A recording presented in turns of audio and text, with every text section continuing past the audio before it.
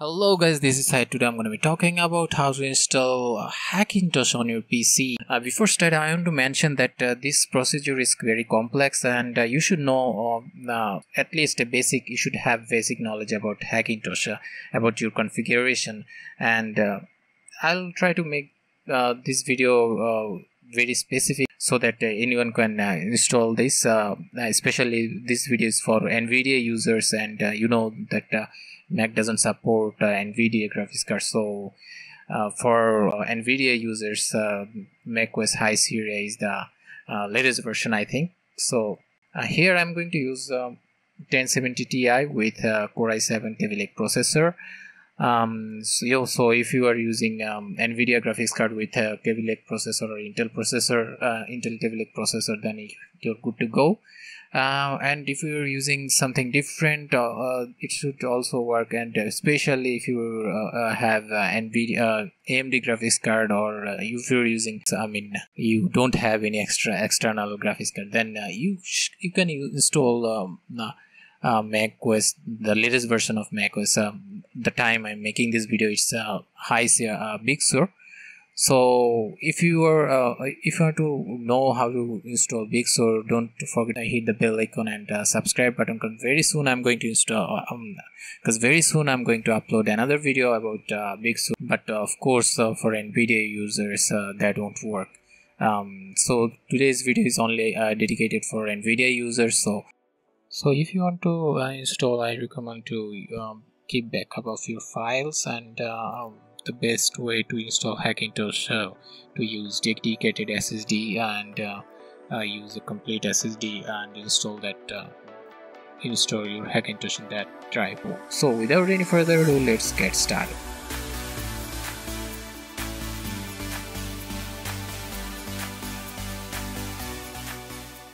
So first of all, you will need an pen drive, USB pen drive. Here I'm using 8 GB pen drive. You can see it's 7.8. I'm going to use the 8 GB pen drive because Sierra file is not that big.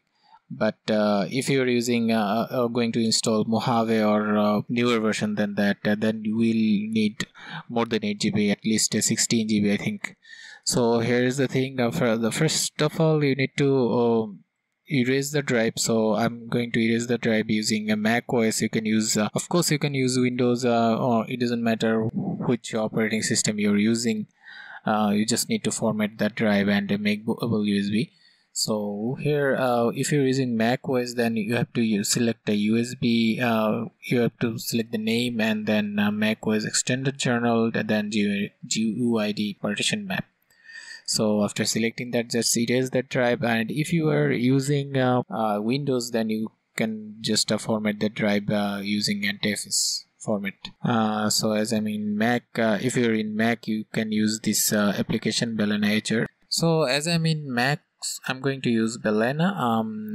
If you are using Windows, then you have to use another application. That's Win32. Disk imager. You after formatting your drive, you can use this application to create bootable USB.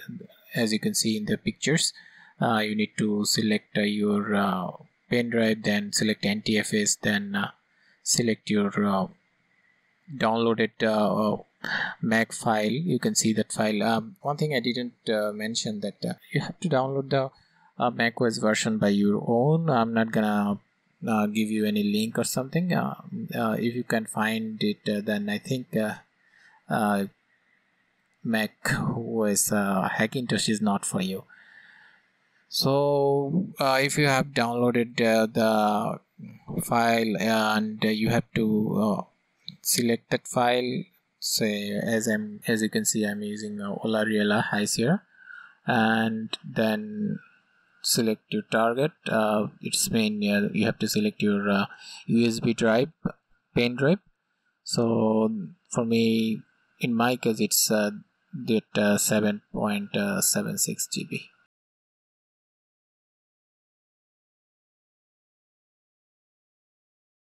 So now you have to enter your password, as it's gonna write make your USB bootable USB, and So let's wait some time. It says it will take 32 minutes. So once you're done, you have to restart your computer. Make sure you have inserted your pen drive. So as you can see, you have to make some changes here.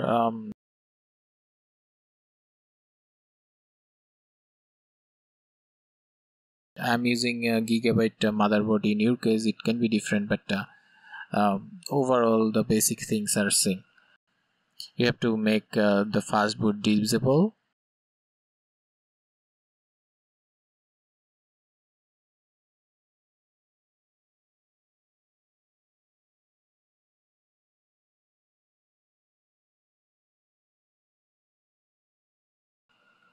Disable the serial port one.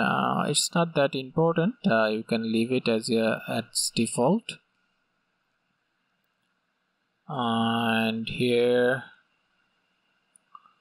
HCHI hands off. Make sure you enabled it, and I'll leave everything default here. I think everything is okay.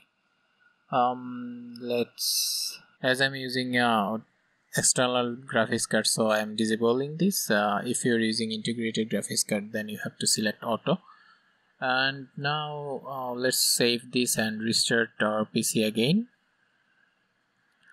So here you can see I have only one drive, and so let's load the macOS. So it's gonna take some time, so don't worry, just wait until it get finished. If you have any problem here, like a black screen or other problem, then I think you have to change the EFI file. Find the perfect EFI file or Clover folder for you, and if you have any problem here, I will suggest to do some research about this. So now, as you can see, we have the installation page. It's pretty easy. I think just select the language and do all the procedure.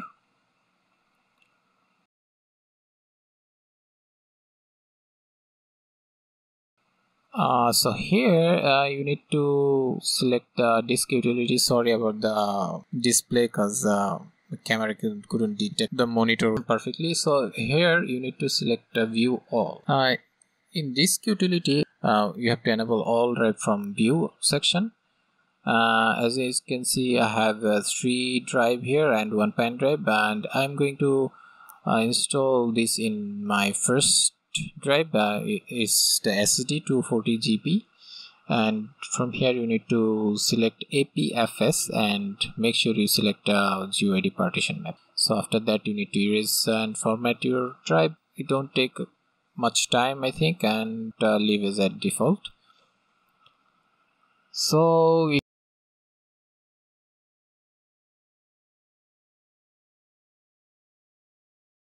it will take 11 minutes for me. It depends upon your drive speed, and after that you will get a restart option and you need to restart your PC. So after restarting, you have to again boot into your USB drive using your USB drive, because we haven't installed our EFI folder yet. So boot from macOS, boot macOS from Mac. Now select your country and connect your Wi-Fi. I hope your Wi-Fi is working, and then next and continue. Do all the procedure.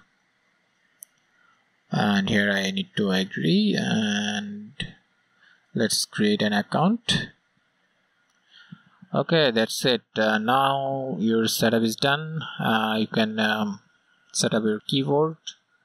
As you can see, my graphics isn't working, because so let's see about this. You can see its graphics showing is only 7 MB. That's why it's happening. That's why I'm having so much lag. So I think I should leave the screen recording. So now you have to download the Clover app folder. It's version 2.5k. So let's download this one.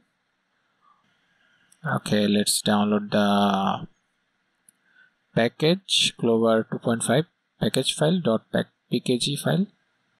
Okay, it's so laggy. It's because my graphics is not working, but it will work soon after I install my driver. So in your case, in this case, you won't be able to install download application downloaded from internet. You need to enable it from your settings. As you can see, you can enable it from here. You need to select the app, allow apps or identification identified developer. Okay, so after allowing it, you will be able to install Clover. So here you need to change some settings. As you can see, just do exactly I'm doing here. Don't think that much.